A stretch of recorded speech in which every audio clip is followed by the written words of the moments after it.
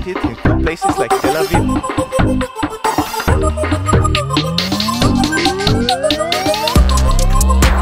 Great software. Seriously, that's all you got? Yeah. Ready? Because we want to get into that. You can use DNA. Boy, those robots have Full performance.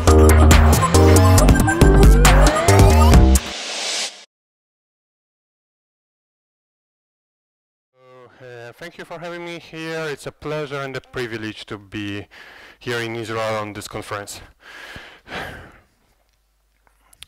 Probably many of you remember how did you deploy services and applications 10 or maybe even 5 years ago. So your company had a server room somewhere, maybe in the basement, maybe in some shared location, or maybe if the company was big enough at the designated data center. And there were servers, many of them, from different vendors with different operating system in various versions.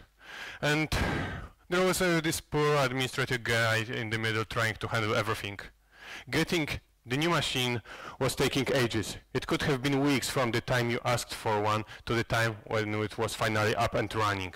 Then you, or this sysadmin, had to go in, log in and install all of the runtime environments, dependencies, databases, monitoring stuff on the machine. If you were lucky, you had some scripts to automate it, I don't know, Chef, Puppet, whatever, but many times you had to do lots of things manually. It was a nightmare. A couple years ago, the cloud revolution happened. People noticed that cloud can give significant savings, both in terms of time and money. You can get the machine you want at the location you need with the expected operating system within minutes with just a couple of mouse clicks. And usually running on cloud can be also cost effective. You don't have to pay $10,000 upfront for the servers. You can pay as you go, only for the time the machine is up and running. Cloud companies obviously make money on you, but on the other hand, they can negotiate much better deals with chip manufacturers. They have very sophisticated power supplies, coolings, they have diesel generator to survive power outages. So going to cloud is a win-win situation. But is going to cloud solve all of your problems? No. You get your machine, you get it fast, but you still need to log in and install and configure stuff. At Google, we noticed this problem long time ago. We operate at a massive scale. We have hundreds of thousands of machines, and with this scale, we cannot allow ourselves to go to every single machine and install application. The installation process must be smooth and effective and simple, so that we introduce containers. For those of you who have never heard about containers, there are something in between a very lightweight version of a virtual machine and a well-isolated process. A container doesn't have a full operating system. It doesn't try to emulate a different environment. Instead, it provides you with an isolation. It isolates your application from the operating system and multiple containers from each other so that they don't interfere. Containers also contain all of the binaries and dependencies for your application. Google have been using containers for the last 12 years. In fact, everything at Google runs in a container. We've been running about 2 billion containers per week. We thought that containers were such a good idea that everyone should use it. So in the past we open sourced the key building blocks for containers like C groups so that others could use them as well. And the technology eventually got adopted. In 2013, the first version of Docker was released and immediately got extremely popular. Docker provides you with super easy way to build your container images. It also gives you a runtime environment in which you can start your container with just a single command. Okay, so is problem of deployment solved? Not really. Do you remember this picture I showed you a minute ago? Yes, there are hundreds of machines. Where do you run your container? How do you check if it's still up and running or maybe has some problems? How do you connect it with some other container running on a completely different machine? How do you load balance the traffic? How do you do storage? At Google, we have a dedicated system that handles that. We've been building it for years. It's great, but on the other hand, it's also extremely complex and complicated, and very tightly fitted to the way Google operates and writes its software, so it cannot be used by anyone else. So based on the experience from running containers, we built Kubernetes. What's it? Kubernetes is a cluster manager on top of which you can easily build your heavily distributed and replicated application. Kubernetes is an open source platform providing you container-centric infrastructure for automated deployment, scaling, and operations. Okay, but how does it differ from Docker? What exactly does it provide? Raw Docker focuses mainly on running containers on a single machine. Kubernetes goes much further. It gives you higher level abstraction. To explain it, I will use an example. So let's imagine that we are creating a website with a celebrity-related news and gossips.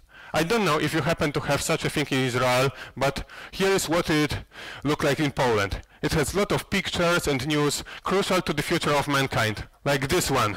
Justin Bieber has just landed in Krakow, my home city.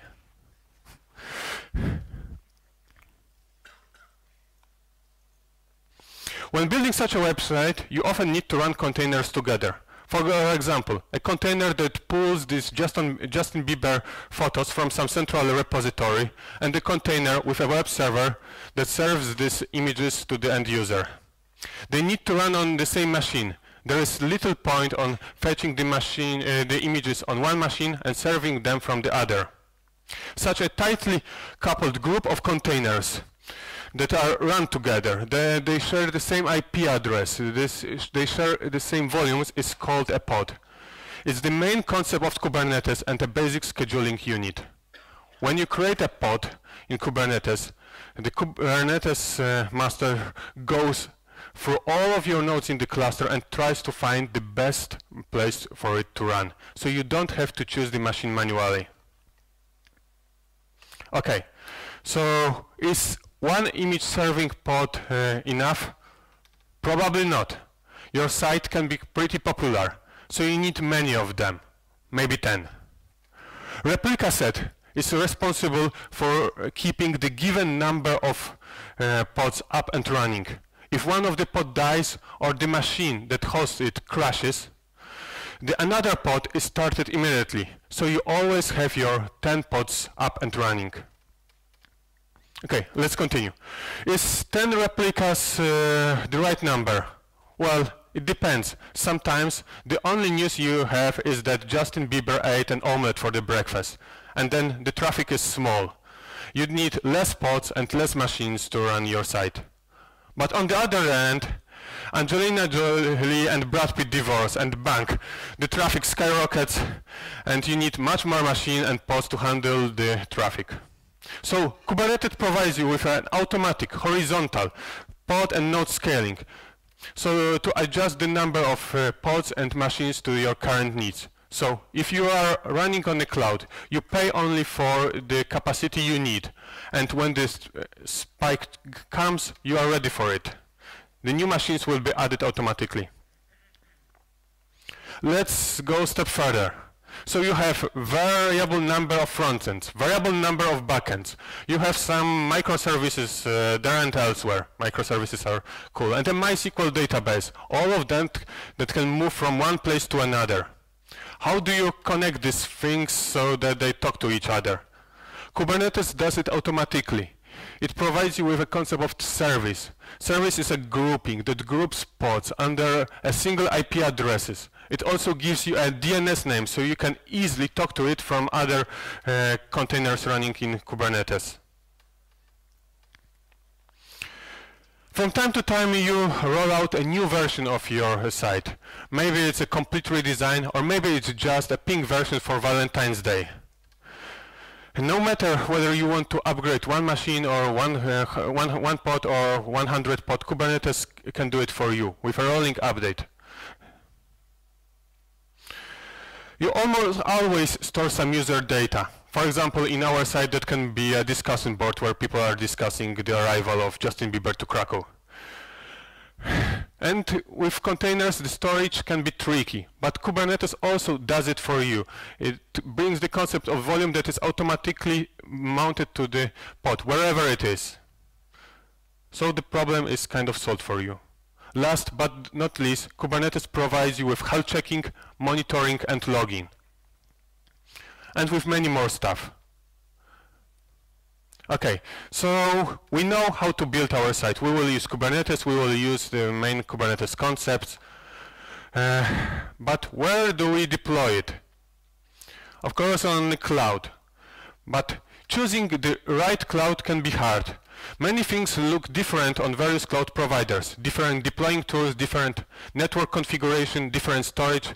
Kubernetes tries to blur all of the differences. It provides you with common interfaces and objects that work more or less the same on all environments. So you are not locked to a single vendor. You can move. You can switch your cloud provider should the other one give you better performance for smaller money. And if you are still in your own data center, running your applications on bare metal, Kubernetes also helps you. You can have Kubernetes with most of the features that it provides. And when you will be ready to switch to cloud, you will be able to do it gradually, one application at a time. Okay, so where are we with this project? Kubernetes 1.0 was launched about 1.5 years ago.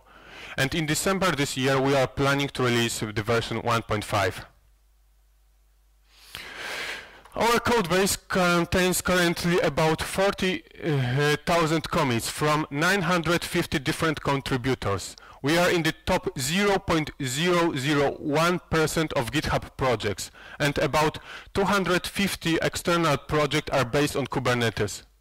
We have contributors from major companies like Huawei, Intel, IBM, Fujitsu, Red Hat, Hitachi, and all of these brave boys and girls are not doing it in their spare time, but rather as an official work assignments.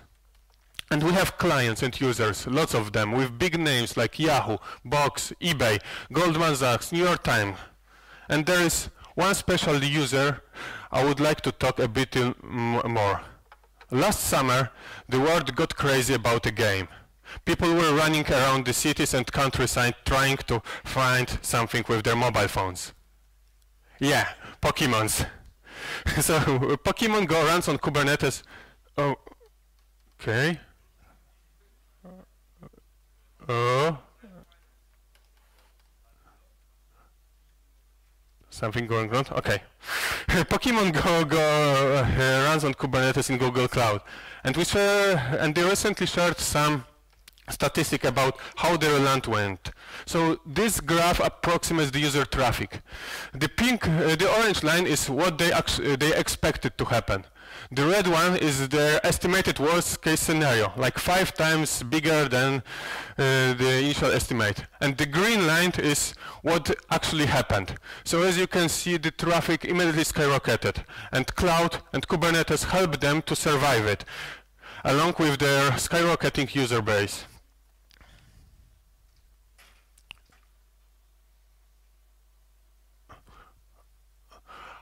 Okay, so how it was all possible? So Kubernetes was open source from the very beginning. And by open source, we don't mean that the only source code is open. We open the whole development and decision process to the user. Currently, we host about 12 meetings on a weekly or bi-weekly basis where we discuss various things with our community.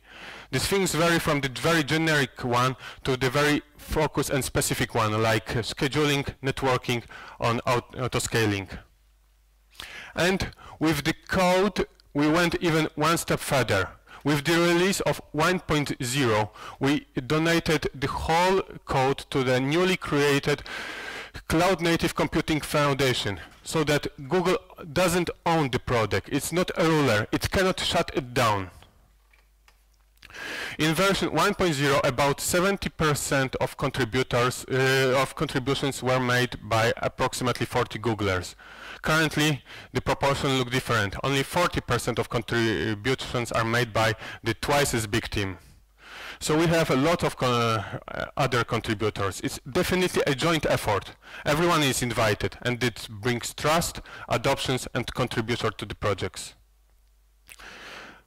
The second important element behind the Kubernetes success is the Go programming language.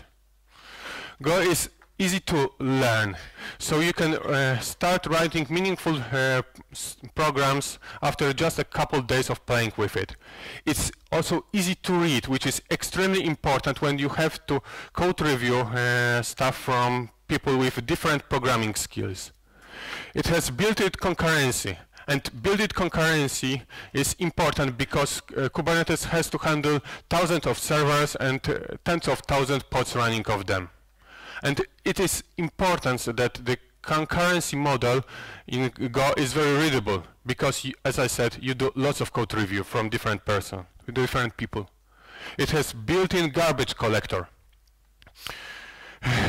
Collecting garbage can be extremely tricky in a very concurrent environment. That's one of the reasons why we didn't use C++ for the project. Go has simplified the library. There is usually one way of doing stuff, so it's easy to learn, it's easier also to code review, and it's easier to expect how the project is working.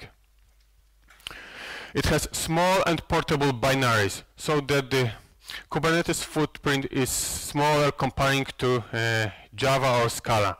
It doesn't have any extra dependencies. Everything is compiled statically, so you get just a single file with your executable. And last but not least, Docker and etcd are also written in Go. etcd is a database that Kubernetes uses to store its state, so that the integration with these key components were much easier with Go. Okay, where are we going with this project? The list of goals for 2017 is not yet finalized and would be probably too long to present here, so I will focus only on the couple elements. Workloads. We need to focus on making Kubernetes a great place to run your application, but we need also to make sure that the common tools like Spark, Kafka, or Cassandra work best there. They should not be just executable there. They should be fully integrated with Kubernetes and understand the environment they are running it, so they can operate in the best way. Kubernetes is secure, but in the world of big companies, there are usually quite complicated rules of who can do what.